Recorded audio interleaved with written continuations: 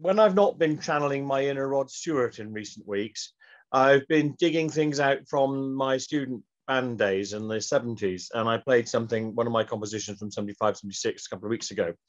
This is another song called Frightened Heroes from band days, written by our rhythm guitarist, lead vocalist. Brilliant English student, went on to become an English teacher and ended up as a Baptist minister.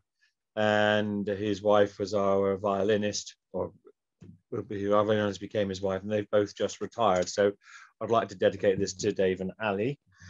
We were quite for the mid 70s. We actually had 3 screens around the band with people running lyrics up on the middle screen and operating slide projectors on either side. And when I was looking through some notes, as I'm basically clearing through boxes, I found actually the script for some slides to go with this song. Of course, not operating with slides anymore. So I thought I'll just try and see if I could do a PowerPoint to accompany it. So I don't know if this is going to work. The song is called Frightened Heroes. The pictures are mainly from Zeffirelli's film Jesus of Nazareth, and some of them from Mel Gibson's The Passion of the Christ. So apologize in advance if anybody finds them a bit gory. But it is Lent, and we are working our way towards Holy Week and Easter, which I know it's not everybody's cup of tea, but that's part of what I'm observing at the moment. So let's see if this works.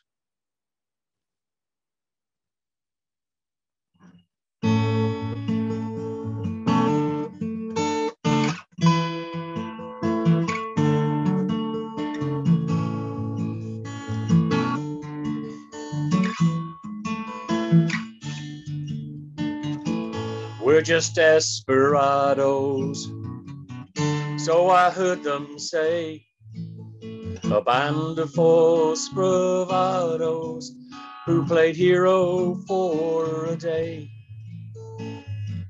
Group of lucky winners who have had to face a loss, 'cause they took away our leader, nailed him to a cross. I remember when he told us we didn't understand that for him to lose was winning now, the way it had been planned. Said that we'd desert him, but not one would see it through. It was easy then to shake our heads and say it wasn't true.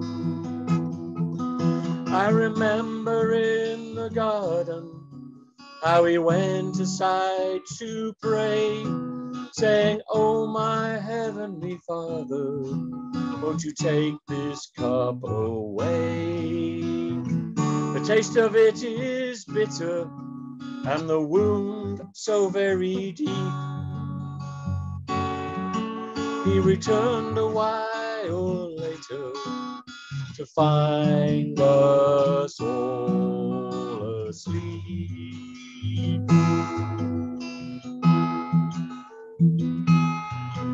When I think about his trial, can't ask him why, though they knew he was not guilty, still they shouted, "Crucify."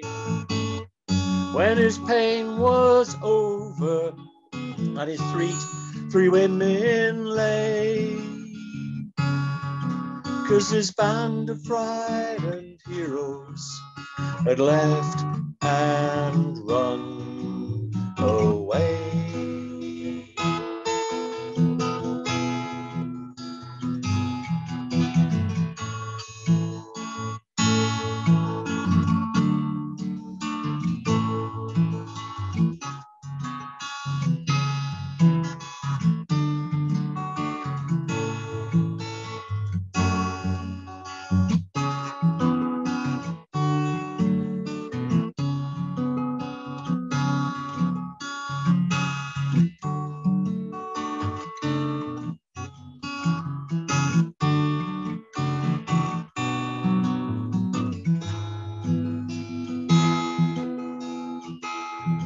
How my friend told me this morning, can't believe he lied.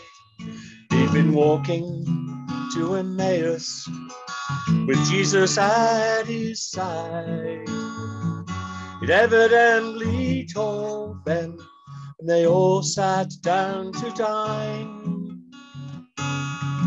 that he'd freed them with his body and redeemed them with his wine. We were just a bunch of losers, so it must have seemed. Now we know the reason was that we might be redeemed. Our leader has returned now, and we can surely say, from this band of frightened heroes, he will never walk away. From this band of frightened heroes, he will never walk away.